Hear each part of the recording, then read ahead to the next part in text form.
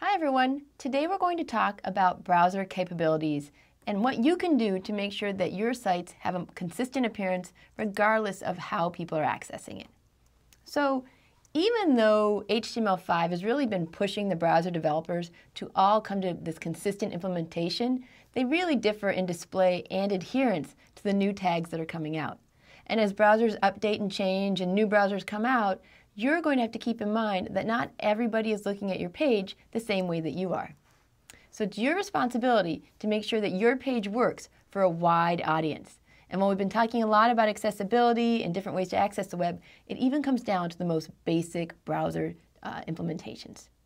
So first, let's talk about handling these stylistic differences. The easiest way to eliminate browser differences is for you to make something called a default style sheet. And in that style sheet, you would actually go in and wipe out any of the browser defaults for the different elements that are styled. So when you go in and you make it, you would take P, H1, H2, all the headings, all the different semantic tags, and you would go in and you'd say, I want them to have padding of 0 and margin of 0. Even my list items shouldn't have any decoration at all. So while this will ensure that you have a very consistent look, I have to admit it's going to make your page look absolutely horrible. But that's the price you'll pay so that when you start writing your own styling rules, you can improve and iteratively improve, and your page is going to look better and better. Otherwise, if you don't use what we call this default style sheet, you're going to design your page, and it's going to be really hard for you to remember if you've actually checked off each element that you're using. One of the other things we want to talk about is handling what we call unsupported properties. So first, we know that all browsers don't support all the HTML5 tags. You've seen this already in some of the coding you've done with me. In the same way, not all the browsers support all the CSS3 properties. There are some properties that look really cool on some browsers, but they aren't handled by default in other browsers. But there is a way around that in many cases. And what this is that the browsers are offering prefixes. So sometimes they call them browser prefixes, sometimes vendor prefixes, but the important thing is that it's a really quick fix for handling all the unsupported options that you might come across.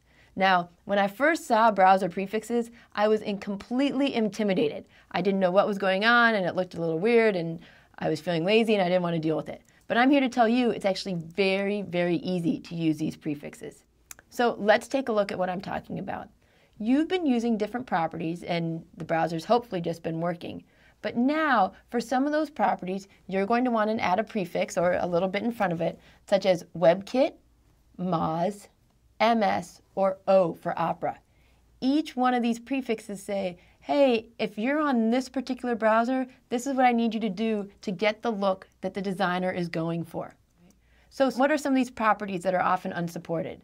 They include column count, which is a way to add multiple columns into your paragraphs or divs. It's a really nice way to break up your text that's responsive, so if somebody resizes the page, the paragraphs actually resize. We have another thing called border radius, which people really love to use because it adds a little rounded edge to the borders of your elements. A third option would be gradient. And gradient is a very cool kind of background color that lets color go from one shade of blue to maybe gray or red or anything like that, and it gives it a different appearance. Now, there's no way for you to really know which ones you can use and which properties are supported and which ones aren't. So I have this link here to a site called caniuse.com. And what caniuse.com does is it lists the different properties and it tells you which browsers support them and which ones need the prefixes. So it's a good idea to check that site out as you start developing your page. But for now, let's go ahead and look at an example.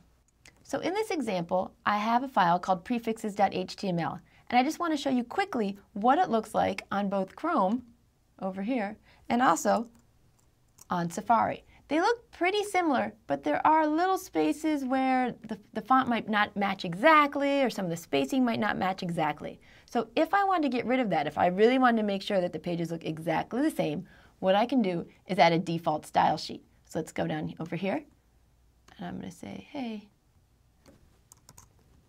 I want to use my default style sheet. And what that looks like is it's a really crazy file where I've listed all the different elements, and then after that put in things like I don't want any padding, I don't want any margin. If I've got lists, get rid of the list style. Make this really as ugly as you can. So if I go back over here, you might not see a huge difference because the browsers are already pretty plain, but you can see things move over slightly. We get rid of a little bit of stuff. And in the same way, when I refresh the Safari, they're going to look a little bit more similar. So now, let's go ahead and look at that example where some of the properties aren't supported. And I'm going to go back over to my HTML file and I'm going to say, hey, I want to use my style sheet to go ahead and style some things that aren't always supported. And the things that I'm talking about specifically is we're going to start with this idea of column count. How column count and column gap work is you tell the browser how many columns you want and how much space you want between those columns. So now when I refresh, you can see it's gone from being all one long kind of block paragraph to that everything's split up. And it's really cool because it's dynamic. If I resize the browser, everything kind of moves around. And this is a really cool way to do it.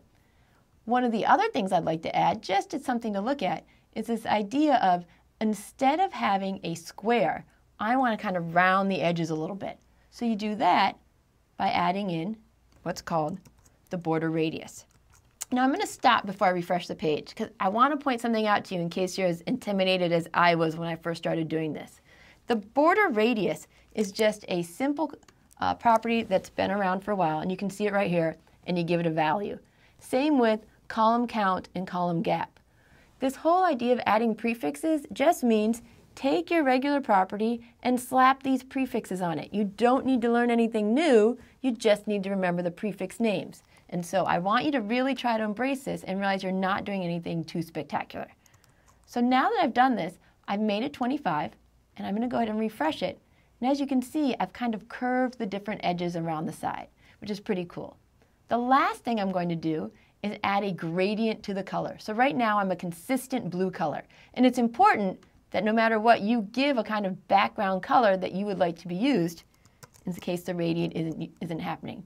But now, for linear gradient, you're simply giving two colors that you'd like to be seeing and kind of say how much you want at the beginning and the end. So again, I have regular blue, and now when I refresh, I go from a blue to a kind of light gray. This is cool, and it's a lot of code, and it's a lot of fun to play with it. So I want to remind you that when you're developing, don't try to memorize things. Don't try to remember how to do everything. I'm going to right-click on here and do Inspect Element. Because if you decide later that's too much of a curve or you don't like that color, what you don't want to do is type, save, refresh, type, save, refresh. It gets really annoying. So instead, I'm going to go right here to my section, and I'm going to look, and you can see in Inspect Element that it said, I didn't use the Moz prefix and I didn't use the Opera prefix because I didn't need to. You know, I'm Chrome. What I can do is go down here to the border radius and change it. Instead of 25 pixels, if I want less of a curve, I can make it 5 pixels. You can see it happening in real time. If you want to make it look crazy, you can make it 50 pixels. You can also use percents if you'd like. So I'm going to go ahead and put in 15%. So it's kind of fun to play with all these things dynamically, and then once you get a value that you really like, copy it and put it into your CSS file. So browser prefixes is just something to play with that can be fun, it can be frustrating, but the most important thing is that you should realize it's very straightforward. One of the things that you might do as you're adding prefixes is that realize for right now, the easiest thing for you to do is add those prefixes by hand. Put in the property that you want to put in, say border radius, and then go in and add WebKit, Moz, the different things like that. When you start using prefixes, what you're going to do is you're going to add them by hand. If you know that you have border radius, you're going to go ahead and do border radius and then add that Moz, the WebKit, different things like that by hand.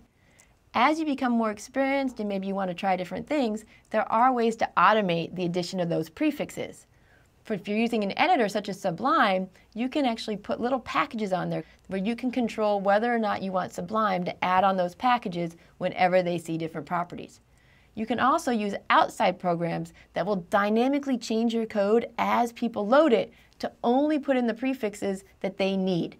If you remember in my example, even though I was using Chrome, my style sheet still had all the different prefixes. This would automatically only add the ones you need. Again, these are kind of cool, but let's not worry about them right now. For now, let's focus on the basics. So to review, when you start coding, when you start making style sheets, you're going to want to think about using a default style sheet to remove those stylistic differences. And when you do that, I need you to think about some things. So first, should that default style sheet be internal or external? And hopefully you all said external, because if it's internal, it's going to override all the other things you've worked so hard to do. In that same way, when you put a link to your default style sheet, make sure it's first, because the way browsers work is it goes style sheet, style sheet, style sheet. So if you put yours first and then the default style sheet, it's going to overwrite everything cool that you've done so far. Finally, remember that browser prefixes can help remove some of those differences caused by unsupported options.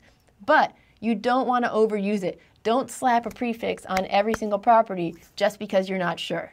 Instead, you want to go to those sites like Can I Use and test it out and really make an educated guess as to whether or not you want to use it. You're really getting far in this whole web development idea, and hopefully you're styling some really cool pages, and I want you to be able to use all the different properties that are out there. So don't be intimidated by the idea that you might have to use style sheets that you haven't written or that you have to use browser prefixes. You've totally got this, and I know that you can code using these different tools. So good luck.